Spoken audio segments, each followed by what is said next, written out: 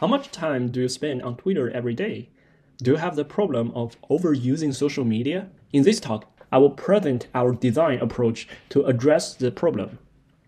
Hi everyone, I'm Mingrui Zhang from the University of Washington, and I'm presenting the work in collaboration with Kai Lukoff, Raveena, Amanda Baughan, and Alexis Hiniker. For smartphone apps, a common business model is to capture and resell attention. This attention economy leads designers to grab users' attention as much as possible, which can lead to technology overuse. Some users successfully make change to their usage habits, but only by taking extreme steps to cut their access. Prior work documents users avoiding social media sites, locking or deactivating their accounts, or deleting apps altogether. Concerned design practitioners and researchers have responded within what we call the screen time paradigm.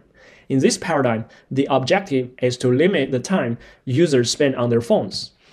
Yet, users reported these tools often indiscriminately block access to needed features, and that reducing screen time is a poor proxy for their actual screen goals. In this research, we explore how to support users' sense of agency, following the work from Lukoff et al. In 2021. The sense of agency is a feeling of control over actions and their consequences, and it is a fundamental human need and essential thing to live a fulfilling life. A second characteristic of the screen time paradigm is that it relies on external features that apply universally to all apps. In this research, we shift the focus to redesign internal features that might cause the app to be problematic in the first place. Here, we focus on Twitter, one of the most popular social media platforms that allows the user to share short posts and follow other people.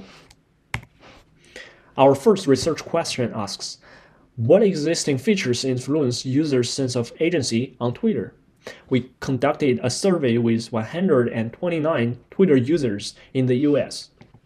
Our survey asked, what are the 3 things about the mobile app that lead you to feel least or most in control over how you spend your time on Twitter, and why? This diverging bar chart shows the results. We coded 16 features of Twitter from the responses, and they are ordered according to the frequency mentioned by the respondents. The feature that most participants feel least in control were bots and spam, ads, and the way how their feeds were organized. The features that primarily led users to feel most in control were follow and mute functions, direct messaging, and proactive interactions such as like and retweet. Our second research question asks, what internal and external supports might promote users' sense of agency on Twitter? We ran a design workshop with 4 experts to brainstorm features. In total, we collected 35 design ideas. We then selected 6 features for implementation based on their significance and feasibility. We developed an alternative Twitter client, Chirp, as our testbed for those features. Chirp is open sourced on GitHub. It's an Android app, and it supports the full functionalities of using Twitter. We implemented 2 external features in Chirp. The first one is a usage stats page, where participants could see their usage such as the time or newly consumed tweets. This is a screen time style feature for Chirp. Another external feature is called time limit dialog, where it will track the usage and will show a reminder if it passed a certain threshold, for example 20 minutes. We also implemented 4 internal features specifically designed for Twitter's functionalities. The first one is feed filter. It's a filter that allows the user to choose what type of information to see, such as replies or retweets. The second feature is a reading progress indicator. It will show a label saying you are all caught up above the feeds that has been consumed last time, acting as a clue for the reading progress. The third feature is called recommended tweets blocker. Without the blocker, the feed will randomly display popular tweets from the trend, similarly to the official Twitter app. The last internal feature is called custom lists, where the user could create their own feed list and add those lists to their homepage tabs for faster access. The list contains a group of Twitter accounts and can be curated by the user to organize their feed into different modules, such as sports, news, or entertainment. After we developed Chirp, we conducted a deployment study to answer the remaining 2 research questions. How do the internal and external supports affect users' sense of agency, and what differences do users experience between external and internal supports? We conducted a 4-week-long deployment with 31 participants. They will use Chirp that is randomly assigned with the study condition, with the external features on or off, and with internal features on or off. In total, there are 4 combinations, so each week they will change to a different condition. Before each week, we provide them video and PDF tutorials of the week's feature they might be able to use. And at the end of each week, they will fill out a survey providing their feedback on those features. We also use experience sampling method to show a survey dialog in the app to collect their feedback in situ. Here are the results. Participants did not show a significant usage time difference with different conditions.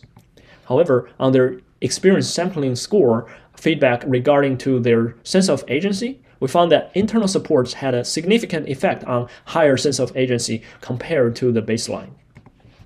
We also gathered participants' feedback on each features.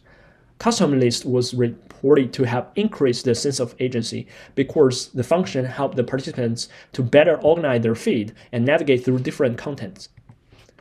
And the reading progress indicator, we analyzed the browsing time of the feed for the old content with and without indicator shown. And we found that with the indicator, participants spent a lot less time browsing the old contents. They also reported that the feature increased their sense of agency because it acted as a sign for stop, instead of encouraging the endless scrolling.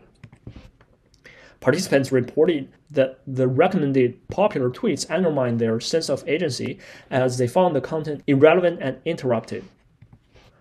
The attitude towards external supports were mixed. Participants appreciated the ability to browse their usage history, but mentioned that the time limit dialog can be sometimes too annoying and undermines their sense of agency, as they do not feel like to be told by the app it's time to stop. Interestingly, many participants expressed this feeling that the external supports could be helpful for some other people than themselves, such as someone who has a self-control problem.